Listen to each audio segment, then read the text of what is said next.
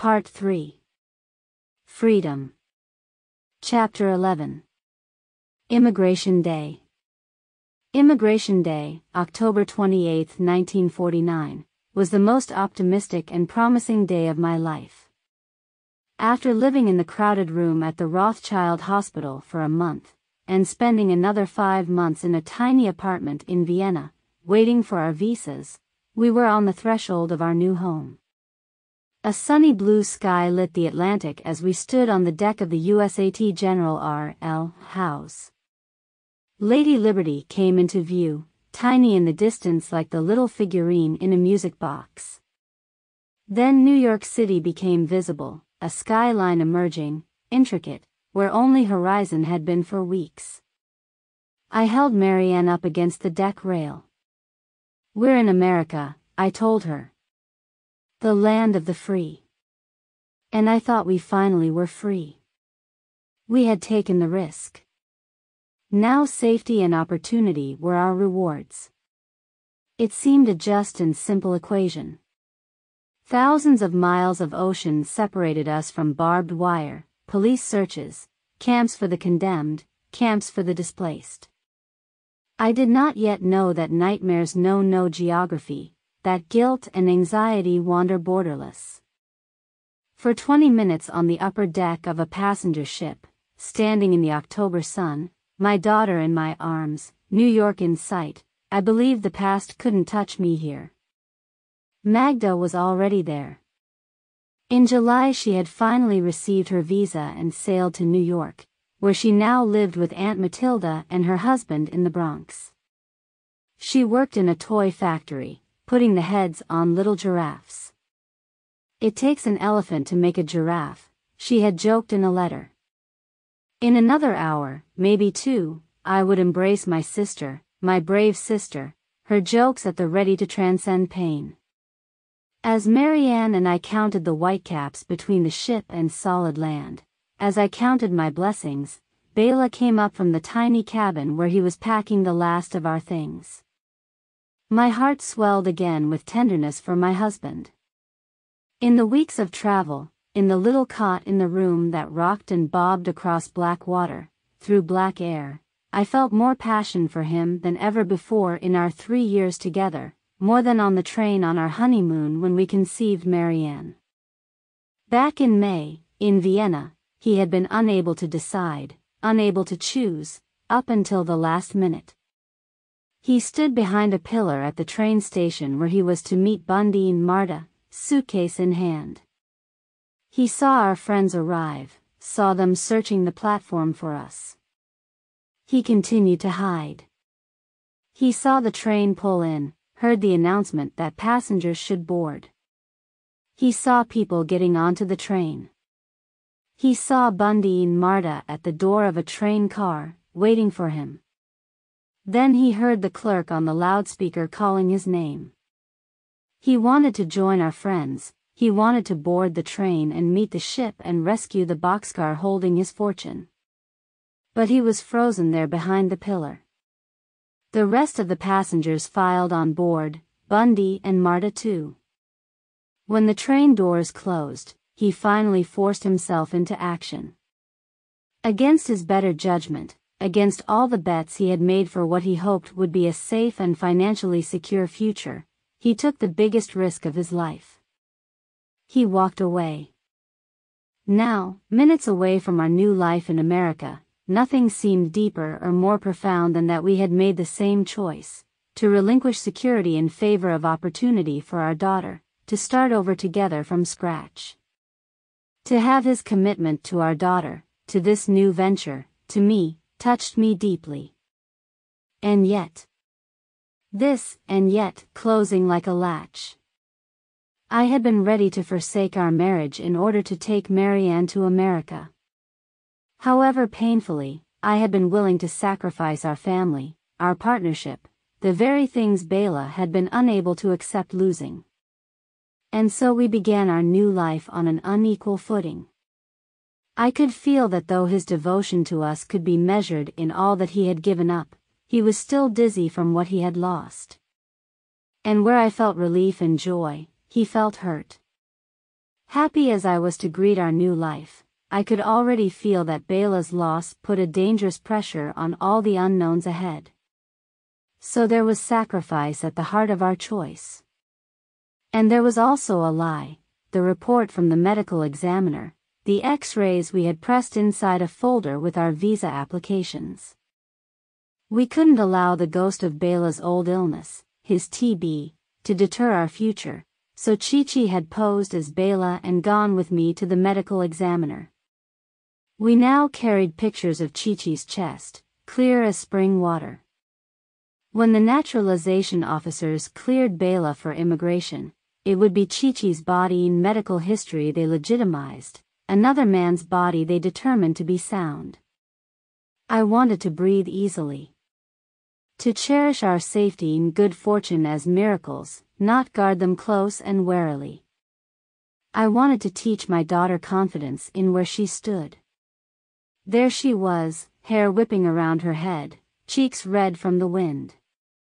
Liberty, she called, pleased with her new word. On a whim I took the pacifier that hung on a ribbon around her neck and threw it into the sea. If I had turned around, I might have seen Bela caution me. But I wasn't looking. We're Americans now.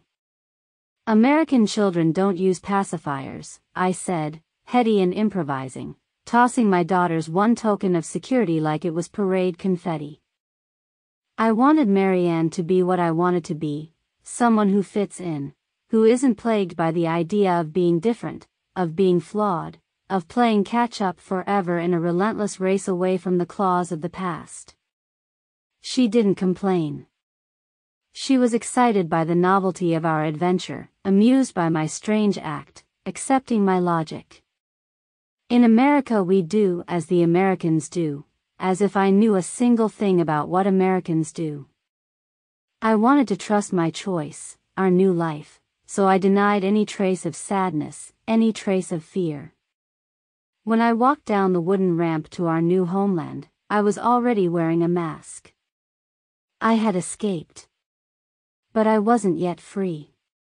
Chapter 12. Greener. November 1949. I board a city bus in Baltimore. Gray dawn. Wet streets. I am going to work, to the clothing factory, where I will spend all day cutting loose threads off the seams of little boys' boxer shorts, paid 7 per dozen. The factory reminds me of the thread factory in Germany where Magda and I worked after we were taken from Auschwitz, dry, dusty air, cold concrete, machines clattering so loudly that when the forewoman speaks she must shout. Minimize bathroom breaks, she yells. But I hear the forewoman of the past, the one who told us we would be worked until we were all used up, and then killed. I work without stopping. To maximize my productivity, to maximize my meager pay. But also because to work without a break is an old necessity, a habit impossible to overthrow. And if I can keep the noise and the urgency around me at all times, I will not have to be alone for even a moment with my own thoughts. I work so hard that my hands shake and shake in the dark when I get home. Because Aunt Matilda and her husband didn't have the space or resources to take in my family, Magda was already an extra mouth to feed. We have begun our new life not in the Bronx, as I had imagined, but in Baltimore, where we live with Bela's brother George and his wife and 2 young daughters in a cramped walk-up apartment. George had been a well-known lawyer in Czechoslovakia, but in Chicago, where he first lived when he immigrated to America in the 1930s, he made a living as a fuller brush man, selling brushes and cleaning products door to door. Now, in Baltimore, he sells insurance. Everything in George's life is bitter, fear-based, discouraged. He follows me through the rooms of the apartment, watching my every move, barking at me to close the coffee can more tightly. He is angry about the past, about having been attacked in Bratislava, and mugged in Chicago in his early immigrant days. And he's angry about the present. He can't forgive us for having arrived penniless, for having turned our backs on the Eger fortune. I feel so self-conscious in his presence that I can't walk down the stairs without tripping. One day as I board the bus to work, my head is so full of my own discomfort, girding up for the rattling pace of the factory, stewing over George's unpleasantness, obsessing over our relentless worries about money, that it takes me several moments to notice that the bus hasn't started to move, that we are still at the curb, that the other passengers are staring at me, scowling, shaking their heads. I begin to prickle with sweat. It is the feeling I had when I woke to hear armed nihilists banging on our door at dawn. The fear when the German soldier held a gun to my chest after I picked the carrots. The feeling that I have done wrong, that I will be punished, that the stakes are life and death.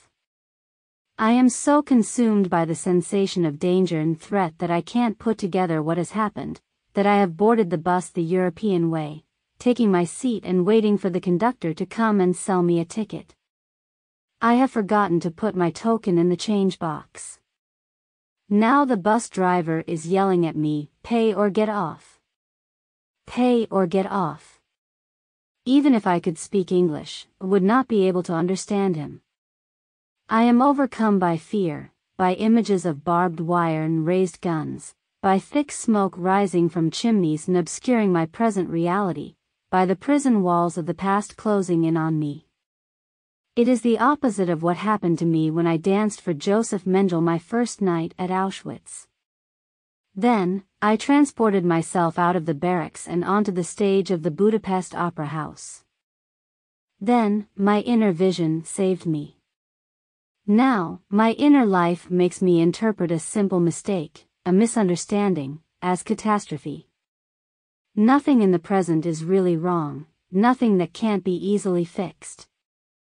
A man is angry and frustrated because he has misunderstood me, because I can't understand him. There is shouting and conflict. But my life is not in danger. And yet, that is how I read the present situation. Danger, danger, death. Pay or get off. Pay or get off, the driver shouts. He stands up from his seat. He is coming toward me. I fall to the ground, I cover my face. He is above me now, grabbing my arm, trying to yank me to my feet.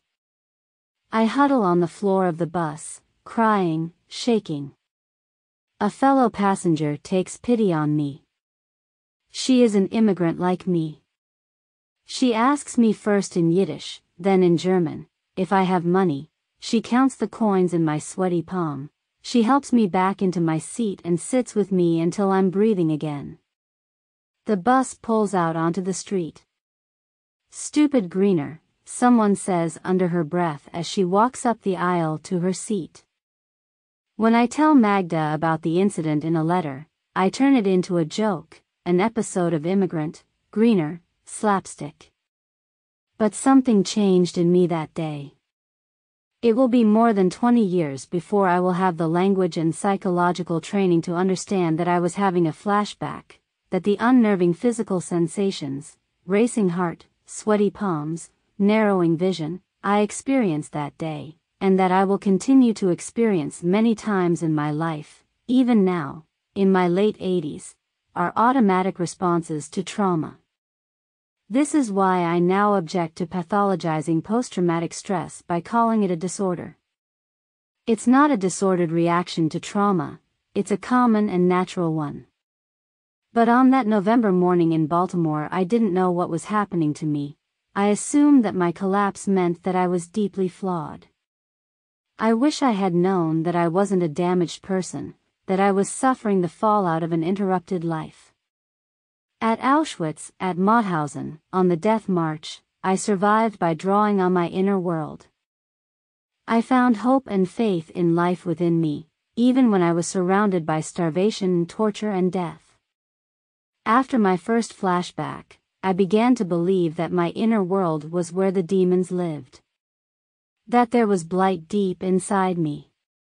My inner world was no longer sustaining, it became the source of my pain, unstoppable memories, loss, fear. I could be standing in line at the fish counter, and when the clerk called my name I would see Mengele's face transposed over his. Walking into the factory some mornings I would see my mother beside me, as plain as day. I would see her turn her back and walk away. I tried to banish my memories of the past. I thought it was a matter of survival. Only after many years did I come to understand that running away doesn't heal pain. It makes the pain worse. In America I was farther geographically than I had ever been from my former prison. But here I became more psychologically imprisoned than I was before. In running from the past, from my fear, I didn't find freedom. I made a cell of my dread and sealed the lock with silence. Marianne, however, was flourishing. I wanted her to feel normal. And she did. Despite my fear that she would discover that we were poor, that her mother was afraid all the time, that life in America wasn't what we had expected, she was a happy child. At her daycare, which she was allowed to attend for free because the woman who ran it, Mrs. Bauer, was sympathetic to immigrants, she learned English quickly. She became a little assistant to Mrs. Bauer, tending to the other children when they cried or fussed. No one asked her to fill that role. She had an innate sensitivity to others' hurt, and an innate confidence in her own strength.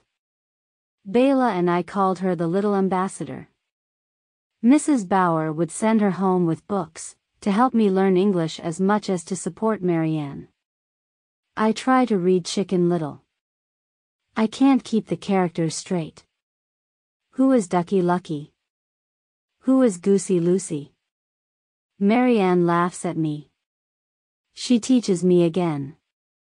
She pretends exasperation. I pretend that I am only playing, that I am only pretending not to understand. Even more than poverty, I feared my daughter's embarrassment. I feared that she would be ashamed of me. On the weekends, she came with me to the laundromat and helped me operate the machines. She took me to the grocery store to find Jif peanut butter and a dozen other foods I'd never heard of, with names I couldn't spell or pronounce. In 1950, the year Marianne turned 3, she insisted that we eat turkey for Thanksgiving, like her classmates. How can I tell her that we can't afford one?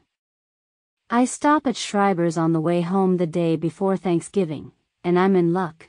They've put chicken on sale for $29 a pound. I choose the smallest one. Look, sweetie. I call when I get home. We have a turkey. A baby turkey. I want so badly for her, for all 3 of us, to fit in. Alienation is my chronic condition, even among our Jewish immigrant friends. The winter Marianne is 5. We are invited to a Hanukkah party, where all of the children take turns singing Hanukkah songs. The hostess invites Marianne to sing.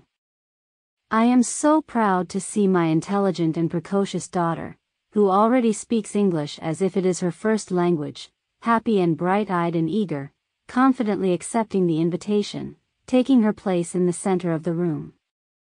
She is in kindergarten now and goes to an after-school program run by a Jewish man, who unbeknownst to me has become a Jew for Jesus.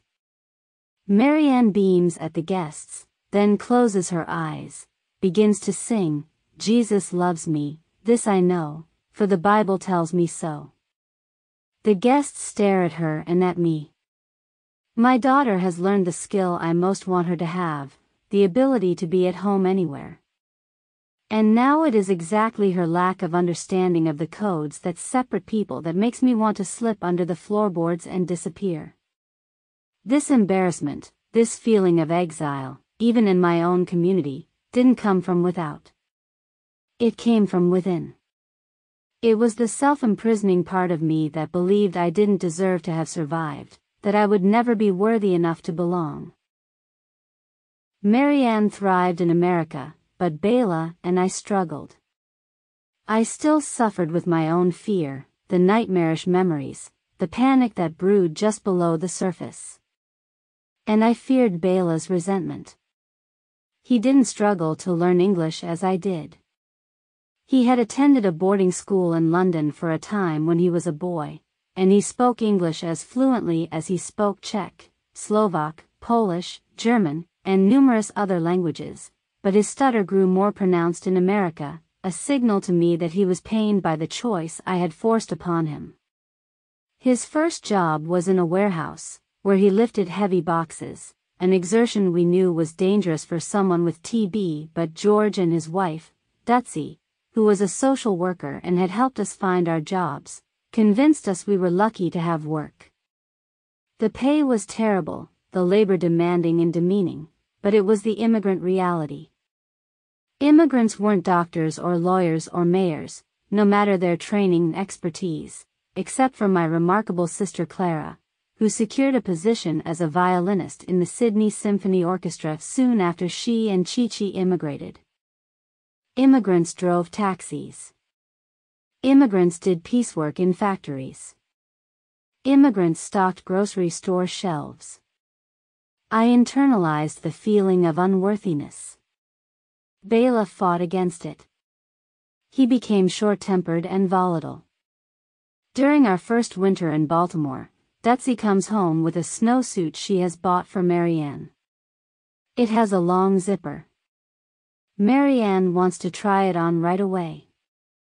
It takes ages to get the snug snowsuit on over the top of Marianne's clothes, but finally we are ready for the park. We trundle down the 5 flights of stairs to the street. When we reach the sidewalk, Marianne says she needs to pee.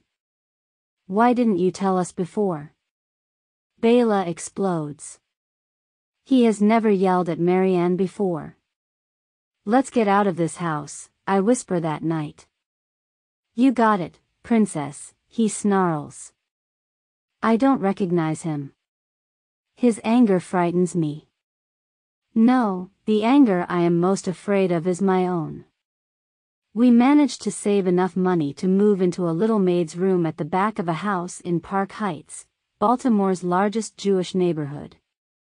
Our landlady was once an immigrant herself, from Poland, but she's been in America for decades already, since long before the war.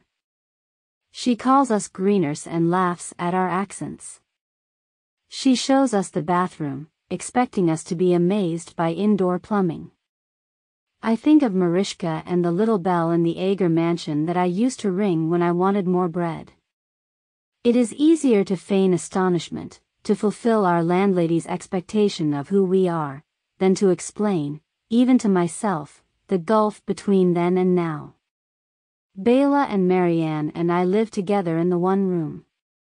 We turn off the lights when Marianne goes to bed and we sit in the dark. The silence between us isn't the intimate kind, it's taut and burdened, a rope beginning to fray under the weight of its load. We do our best to be a normal family. In 1950, we splurge and go to see a movie in the theater next door to the laundromat on Park Heights Avenue. While our clothes spin in the machine, we take Marianne to see The Red Shoes, a movie written, we are proud to learn, by Emmerich Pressburger, a Jewish-Hungarian immigrant. I remember the film so well because it moved through me in 2 directions. Sitting in the dark, eating popcorn with my family, I felt a contentment that had grown elusive for me, a faith that all was well, that we could have a happy post-war life. But the film itself, the characters, the story, appended me with the force of recognition. Something broke through my careful mask, and I gazed into the full face of my hunger. The movie is about a dancer, Vicky Page, who catches the attention of Boris Lermontov, the artistic director of a celebrated ballet company. She practices the high kick at the bar, she dances passionately in Swan Lake, she longs for Lermontov's attention and regard. I can't look away from the screen. I feel like I am watching my own life, the one I would have gone on to live if there hadn't been a Hitler, if there hadn't been a war. For a moment I think it is Eric in the seat next to mine, I forget I have a daughter. I am only 23, but it feels as though the best parts of my life are over. At one point in the movie, Lermontov asks Vicky, "Why do you want to dance?"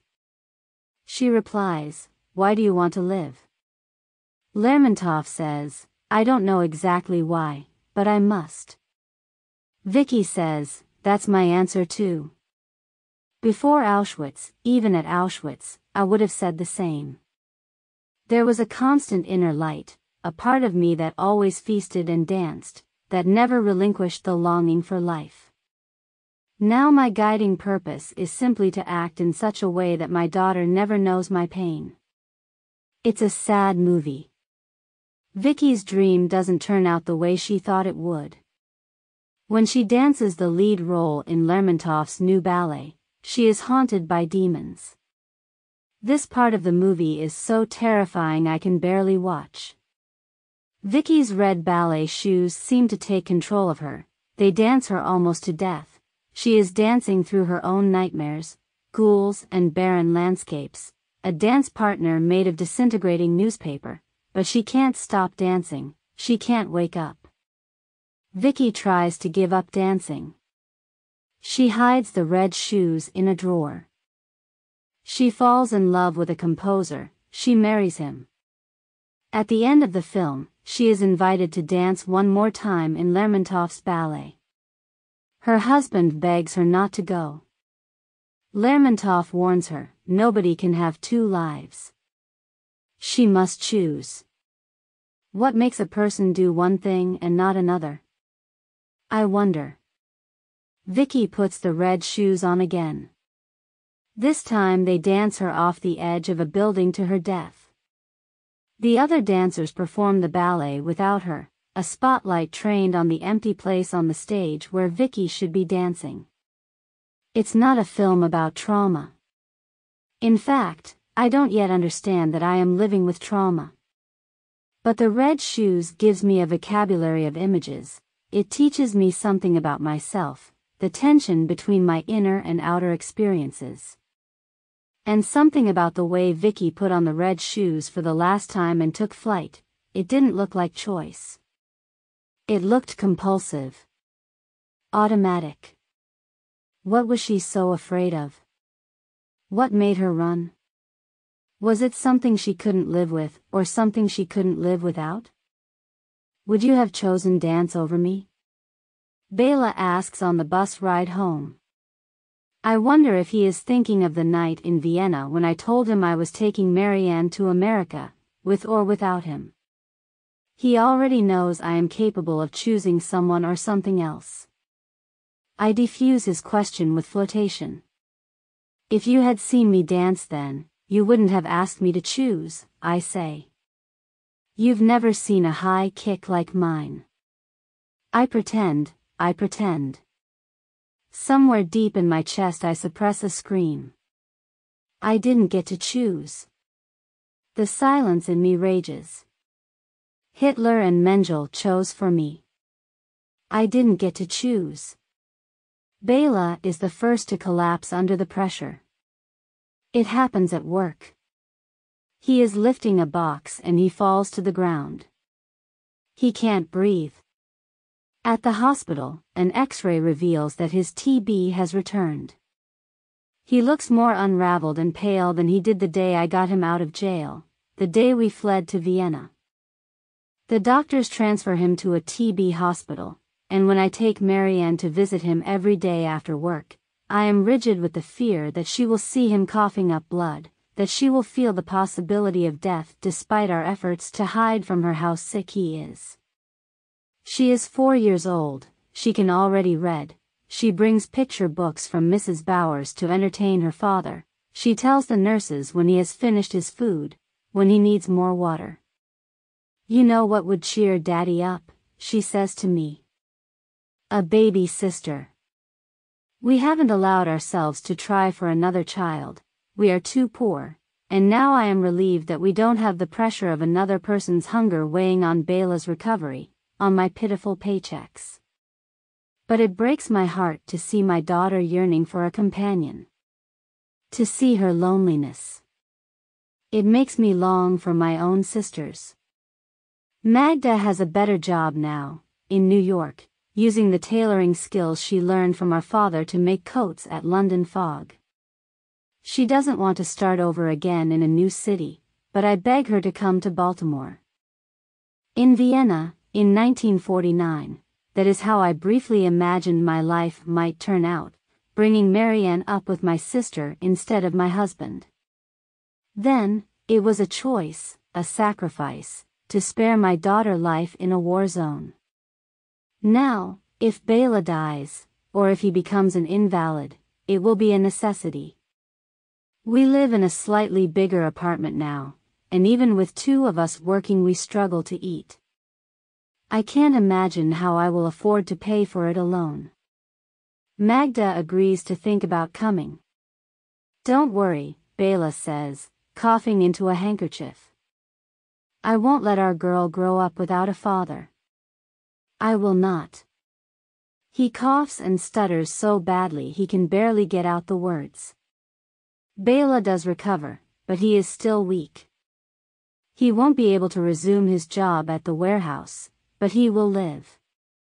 The medical staff at the TB hospital, taken by Bela's charm and humor, promise that before he is discharged they will help him figure out a career path that can lift us out of poverty and give him plenty of healthy years.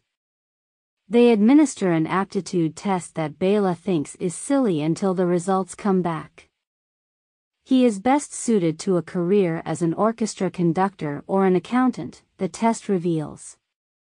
We could make a new life in the ballet, he jokes. You could dance, I'd conduct the orchestra. Do you ever wish you'd studied music when you were young? It's a dangerous game to play what if with the past. I did study music when I was young. How have I forgotten this? He studied violin, like my sister. He wrote about it in those letters when he courted me. Hearing him talk about it now is like being told he used to go by a different name. I was pretty good. My teachers told me I could have gone to conservatory, and I might have, if there wasn't the family business to run. My face gets hot. I am suddenly angry. I don't know why. I want to say something that will sting, but I don't know if it is myself I want to punish, or him. Just think, I say, if you'd kept it up, you might have met Clara first instead of me. Bela tries to read my face. I can see him trying to decide whether to tease me or reassure me. Do you really want to try to convince me that I'm not happy beyond happy to be married to you? It was a violin. It doesn't matter now. Then I understand what it is that has upset me. It is the seeming effortlessness with which my husband has put to rest an old dream. If he ever suffered anguish over giving up music, he kept it hidden from me. What was wrong with me that I was still so hungry for what wasn't? Bela shows his old boss at the warehouse the results of the aptitude test, and the boss introduces Bela to his accountant, a generous man who agrees to employ Bela as his assistant while Bela takes CPA classes and works toward his license. I am restless. I have been so consumed with money worries and Bela's illness, so wrapped up in the cramped routine of hours at the factory and counting coins to buy groceries, that the good news unmoors me.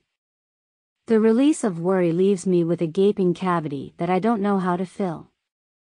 Bela has new prospects, a new path, but I don't. I changed jobs several times in an effort to earn more, to feel better about myself. The extra money helps and the advancements do lift me for a while. But the feeling never lasts. At an insurance company, I am promoted from my station at the ditto machine to bookkeeper. My supervisor has noticed how hard I work, she will train me.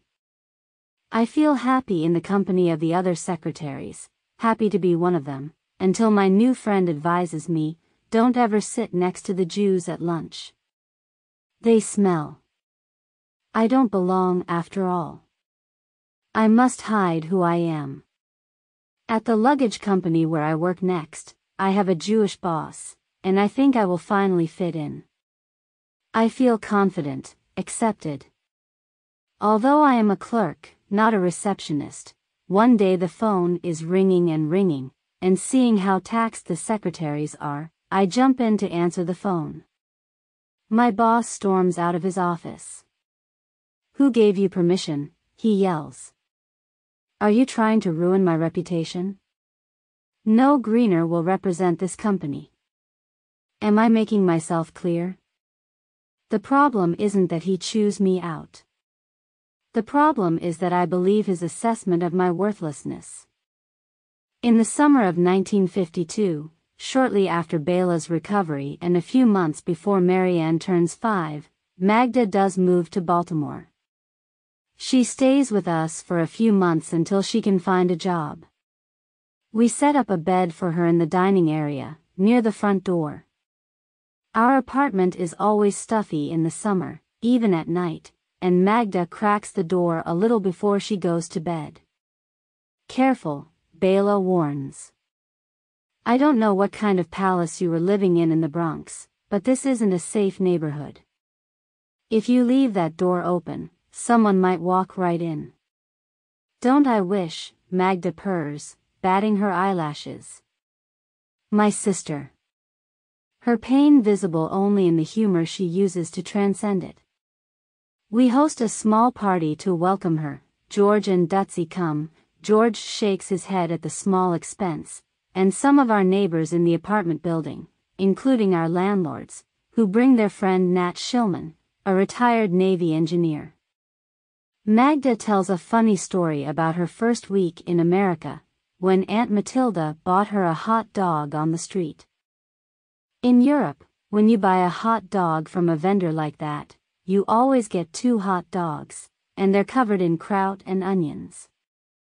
Matilda goes to pay for my hot dog, and she comes back and there's just one puny hot dog on a flimsy little bun. I thought she was too cheap to pay full price for 2, or that she was making a point about my weight. I held a grudge for months, till the day I bought my own hot dog and learned that's how it is here. All eyes are on Magda, on her expressive face, waiting for the next funny thing she'll say. And she has more, she always does. Nat is clearly fascinated by her. When the guests leave and Marianne is asleep, I sit with Magda on her bed, gossiping the way we did when we were girls. She asks what I know of Nat Shillman. I know, he's Daddy's age," she says, "but I have a good feeling about him." We talk until I am half asleep on her bed. I don't want to stop. There is something I need to ask Magda, something that has to do with the cavity in me, but if I ask her about the fear, the emptiness, then I must acknowledge it, and I am so used to pretending it isn't there. "Are you happy?" I finally work up the courage to ask her. I want her to say that she is, so that I can be too. I want her to say that she'll never be happy, not really, so that I'll know the hole isn't only in me. "Ditsuka, here's some advice from your big sister. Either you're sensitive, or you're not. When you're sensitive, you hurt more. Are we going to be okay?" I ask. "Someday?" "Yes," she says. "No. I don't know. One thing's true, Hitler fucked us up for sure." Bela and I are now bringing in $60 a week, enough to try for a second child. I get pregnant. My daughter is born February 10, 1954. When I awaken from the anesthesia that American doctors routinely administered to all women in labor at that time, she is in the nursery. But I demand to hold my baby, I demand to nurse her. When the nurse brings her to me, I see that she is perfect and sleepy, not as big as her sister was when she was born, her nose so tiny, her cheeks so smooth. Bela brings Marianne, now 6 years old, to see the baby. "I got my sister." I got my sister. Marianne celebrates, as though I have put away money in an envelope and ordered her a sister from a catalogue, as though I have the capacity to always grant her wishes. She will soon also have a cousin, because Magda, who married Nat Schillman in 1953, is pregnant and will give birth to a daughter in October. She names her Ilona, after our mother. We name our own new daughter Audrey, after Audrey Hepburn. I am still dazed from the drugs the doctors used to sedate me. Even the intensity of labor, of meeting and nursing my baby for the first time, have taken on the numb quality of my life in hiding. It is a reflex to expect the bad with the good. The first months of Audrey's life, Bela studies for his CPA test as though preparing for the ultimate test, the one crucial trial that will determine forever whether or not he will find his place, his peace with himself and our choices. He doesn't pass the test. Moreover, he is told that with his stutter, his accent, he will never get a job, no matter if he is able to earn his license. There's always going to be a block in the road, he says, no matter what I do. I object. I reassure him. I say we'll find a way, but I can't stop my sister Clara's voice from creeping into my head. 2 cripples. How is that going to work out? I cry in the bathroom. I do it silently, come out cheerful. I don't know that fears kept hidden only grow more fierce. I don't know that my habits of providing and placating, of pretending, are only making us worse. Please support me with a like and a subscription. Thank you.